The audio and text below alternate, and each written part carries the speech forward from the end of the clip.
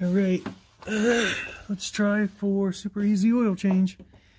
Here's my Fumoto oil valve. It should just pop onto the end.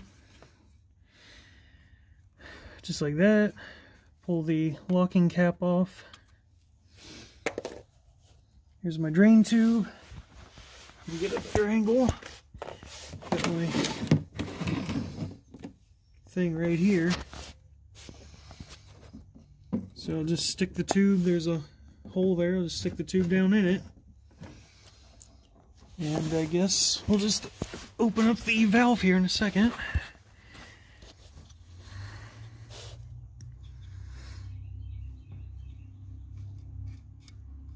And there it goes. Oh, and my tube came out. Just a second.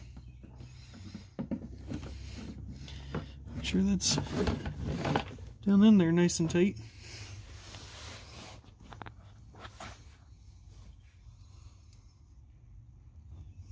Just push down and turn, and there it goes. And I'll go open the top just so air can go through and help drain it out a little bit.